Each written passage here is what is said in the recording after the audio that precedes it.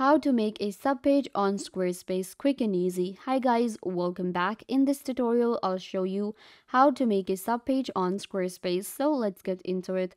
First of all, you're going to open up squarespace.com and then you will log into your account. You can see account.squarespace.com. You're going to select the website that you want to edit. Once you select it, then you will get right here. We will get a bunch of different options here. In this panel, we have pages, design, commerce, marketing, schedule, and more. So you're going to go to pages right here. Click on this plus button and you're going to create a new folder. So this folder actually means that it can have more than one pages. So it will be shown like this. You can see if I click on new folder. Now we can of course change the name. So I'm going to click on these settings and we're going to change the name to, let's say it's a menu that I created, or it has more than one sub pages. Once you have selected it, you can see it will be added right here.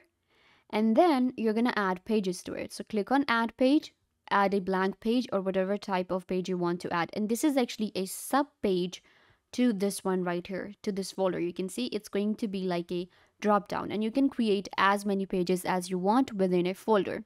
So this is a way we create a page and then create sub pages into it. For example, let's add another one. And now you can see this page has two sub pages and it will be shown as a drop down. This is how you create a sub page on Squarespace.